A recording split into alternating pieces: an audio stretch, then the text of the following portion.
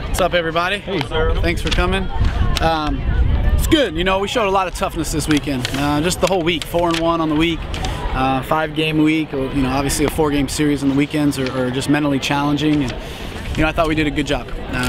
Found a way to win. We didn't play our best baseball this weekend, but you got to give a lot of credit for them. They kept us off our, you know, offensively just out of sync and just kept us off balance. And you know, they're a really tough team. Typical California team. They do a bunch of different things and base running and fake breaking and bunting and stealing and they don't strike out a lot and really put the ball in play and rarely make you work. And so we had to fight through some stuff. Again, we got to play a lot better, but I'm proud of the kids. You got to find ways. Great teams find ways to win these type of weekends, win series against these types of teams when you don't necessarily play your best baseball. So you know, as much as we need to get a lot of work in and get better and get back to kind of doing the things that we've done well up to this point this weekend, we've got to be a lot better. But I'm proud. I'm proud of the kids for finding a way. And I think after the first inning, both Joe Sheridan and the team could have just thrown in the towel and been like, today doesn't look like our day. Joe came out and gave us 3 more huge innings, and then we just kept playing the game. Obviously got some big hits, a huge home run by McCabe and a big safety squeeze from Orlando. Gave us some breathing room, and the bullpen was tremendous. I thought Litch managed, you know, didn't look as good as he has, but found a way to get outs, and then Salt comes in and gets that huge out. Billy McKay throwing on a 3rd day in a row, came up huge, and then Hagenson getting a 2-out save, which, you know, he doesn't do a lot, but you know, we needed it, and so he stepped up and really shut the door and was dominant. So it was a great team win. A lot of guys did some good things. Again, we got to clean up some stuff, but you know, it was a good week, good way to finish the week. McKay, really, the big strikeout of Newman, I thought really stood out. I mean, what works so well for him, being able to do that 3 days in a row? Yeah, I mean, one, from obviously the arm angle, but I mean, this is what he's done. You know, it's 2 years in junior college. I mean, he about led the Florida junior college in innings and never started a game, or he did start some games, but I mean, he pitched almost 80% of their games somehow, and it's just what he can do. Is he bounces back, he's never sore, he's just able to show up every single day, and you know, those guys are really tough to pick up. So he's able to compete, and some of those times when those guys throw from those angles, the more tired they get, the slower the ball comes, the more it moves. You know what I mean? So sometimes it actually be a help more than a deterrent, more like other guys where, you know, Jeff Hagenson throwing 3 days in a row is going to lose a bunch of velocity, and it kind of takes away what his strength is. Billy, it actually makes the ball move a little bit more, and so he's just able to do it. He's geared towards it. He's done it for the last 3 years, and you know, again, just proud of him. I know he's been frustrated that he hasn't been used more, but a huge weekend for him to come out and throw in all 3 games. So it was big. And you get some offense out the catcher spot too. 2 games in a row with McCabe. Yeah, I mean, good. Yeah, just it's what we expected him to be. You know, coming into the season, didn't have a great fall early, but again, if you're just about the process, you just show up every day and do the work, and just relax, settle in. I mean, just seems more relaxed back there than he has been all year, and he's a really talented kid, and did a lot for us last year. And, you know, it's good to see him have some success and be able to play the game the way we know he can. How beneficial do you think the early part of the season will be with the way the schedule shaped out? Obviously Auburn last weekend, playing a tough Northridge team this weekend for 4 games. I mean, it's for a group of mostly newcomers have played pretty well. It just shows how much our program's changed too. I think is a good test of just the mental toughness and how tough we really are. And I think this group has got the makeup to be able to handle these types of situations. I think we showed it. Obviously Auburn gave us a lot of confidence. But I think just this, again, the stuff we've done in the weight room, the stuff we've done in the fall, the coaching staff just really all being, and not just the coaching staff, but the whole entire support staff just being on the same page and really just having and breeding this culture. But again, a lot of it is the older guys, you know, that have really set the tone and really kind of changed the way, you know, the trajectory of the program in terms of just the toughness. And so we get challenged big time by 2 huge weekends, and I thought we answered the bell in terms of, you know, obviously what we did at Auburn was tremendous. We played unbelievable baseball, and today, you know, this whole week we didn't play the best, but we were able to find ways to win, and that's what tough teams are able to do. It's what, when you look back at teams that are in the regional, super regionals, and the College World Series, like, you got to find ways to win when you don't play your best. And, who are the older guys? You mentioned a couple older guys been leading the way. Who have you seen really step up this offseason? Well, obviously Dalton is on the offensive side is a true leader, but obviously Jeffrey is just a tone setter. Jordan Rathbone's been just great at just getting after it and just showing up every day and working. You know, and McCabe, I mean, the same thing. Those guys just really care a lot. They work hard in the weight room.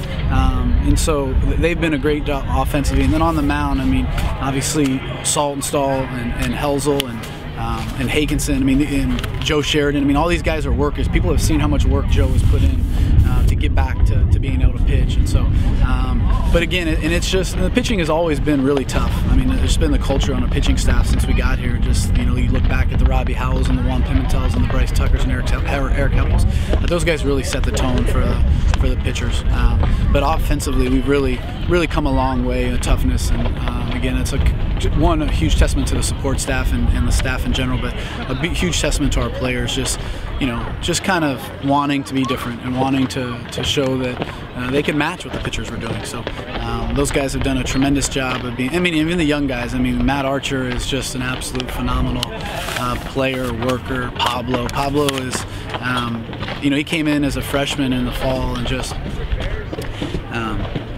not really leading, but just like pushing guys. Like, he'd get done running in a tough running thing, and some guys are like, you know, laid out, like, oh my gosh, I can't believe we just did that, I'm finished. And he's turning around and going and getting more guys and running with them and trying to push them. And that was just kind of how I mean, again, these are kids that chose to play for me and play for this culture and wanted to build this. And so from day one, all the new players have just been, these young guys have been tremendous and just caring and wanting to be great, wanting to take this program to the next level. So as much as we've done, you know, there's been a great synergy in our staff that has grown and has been the best it's ever been, but you really got to give a lot of credit to the players for just believing and wanting and following each other and really buying in. What can you say about Pablo taking that work ethic and what he shows to the field? Three hits today. Yeah, I mean, he's just a super athletic kid, man, that just loves to be on the field, loves to play, and loves to be in the moment. And he's going to be so good, you know. And there's, you know, you got to be careful how much you harness him, and you got to let him play and let him do his thing and let him fail a little bit and learn. But man, you can just see how athletic he is and see how talented he is, and he's going to keep growing and keep getting better. I mean, as good as he is right now, there's so much more left in him that it's going to be fun to watch him the next couple of years. You want to be aggressive on the base pass. There's a lot of outs at third base today, a couple at home. Just your thoughts about being super aggressive, or do you think it was still worth it? You know, a little bit of both. I mean, we pride ourselves on being aggressive. That's part of our MO, and that's part of the culture of a program. And so, you don't want to harness it too much. You know, I thought for the most part they were all good decisions, and guys just trying to play the game hard and trying to take the extra 90 feet. And you know, you bust your butt out of the box, and you get thrown out. I mean, the guy made a perfect throw on the triple for Jeffrey. Two throws, they hit a guy in the chest, and the guy throws the ball 6 inches off the ground on the bag. If it's a chest-high throw, a knee-high throw, he's probably safe. But you got to give credit to those guys. You got to make them make perfect throws, and so those types of situations I can live with all day long. So you know, again, it's unfortunate that we got thrown out a lot today, but you know, we're going to continue to be aggressive and continue to play our game. Joe didn't have his best stuff today, but he was able to at least get you 4 innings, yep. So until you could bring Litch and then kind of the bridge, the bullpen until you get to Hakinson. Yeah, it was huge. I mean, again, after the first inning, I think very easily he and the team could have given up, and he could have been like, today's not my day, I don't feel good, but got to be able to grind. And you know, it started getting better and getting more comfortable, and was able to get through those 4 innings and 2 times through the lineup. And I thought it was a true sign of maturity and a true sign of toughness when you're able to, again, we talk so much about, okay, just get out of the game with giving up 4 runs. You can't do anything about that. Let's go and just plow forward. And I think the best, they always talk about, when you don't have your best stuff, the best find ways to keep their team and give their team a chance to win. And so that's, you know, an immature or selfish player goes out there in the second inning like, oh my gosh, like I can't believe I gave up 4 runs, and 4 runs turns into 7 runs, and then you're gonna put yourself in a real bad situation. But he's a competitor and a mature guy and has seen it and understands it and goes out there and does his job and finds a way to save 3 innings for us and give us a chance. Our offense came back, and our bullpen did the rest. So, second weekend, by the way, you played the 4 games. Yeah. You talked about how this helps you from a scheduling standpoint, not having to play non-conf midweeks later in the year. Is this something you might try to explore more down the road in the year? Because it seems like you were able to find out a lot about your team playing these games, and especially with your arms. Yeah, no doubt. I mean, especially early on when you're trying to learn some guys and see where they're at, especially on the mound. Even against Siena, we got to start a bunch of different guys, give some guys some different opportunities. So it definitely, they're tough, they're mentally challenging, but it kind of shows you where you're at mentally and gives you a chance. And then you can kind of back off as you get later to the year and kind of refresh. And when the season really starts to become a grind and it starts to get hotter and all that kind of stuff, you've got some more days of rest and more off days or whatnot. So hopefully it sets us up pretty good. We'll see how it goes. It seems great right now, but long way to go and a lot more things we got to accomplish and try to get done. Thanks, guys. Appreciate you coming.